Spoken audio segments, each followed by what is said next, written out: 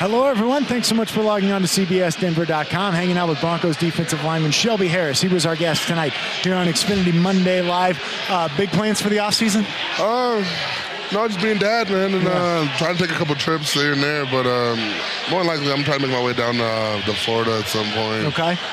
Got to try to get out the country one time, and that's about it. How much do you take off? Like, how much time do you allow yourself before you start training again for OTAs and minicamp? Well, before last year, I'll take like a month off. Now, like, I'll probably start back up next week. Okay. And just off light, but always running.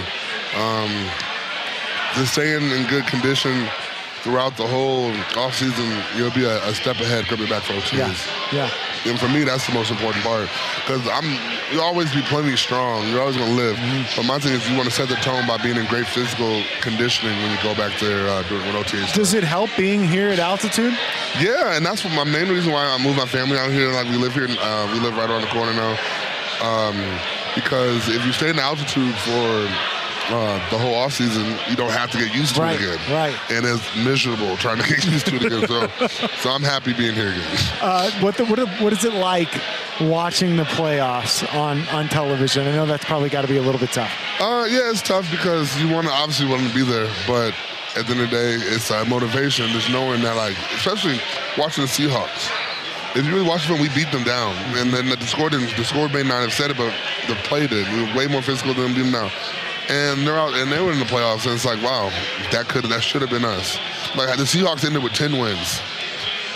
That should have been us, and that's the type of stuff that kills us. Like, we beat the Chargers, and that's all the stuff you see. Like, we practice against the Bears. You know how good they are. We should definitely be. We should be in the playoffs, and we got to take the steps for next year to get there. Now that you're kind of a week removed from the season, when you look back at the 2018 season for Shelby Harris, what stands out? For me, it's just trying to fight through adversity and take advantage of any opportunity you get, because not necessarily, especially being a backup player, you're not going to get 60 snaps a game. But when you go in there, you gotta take advantage of that opportunity. What's next for you? Have you made up your mind or goals for next season, or is it still too early for that? Well, one of my first goal, I guess, is to be here next year. Yeah. Sign me. No, but my first goal is to be here. But then my goal is to become a starter and go out there and just be a force. And I have to be one of the best nose tackles in the game for next year.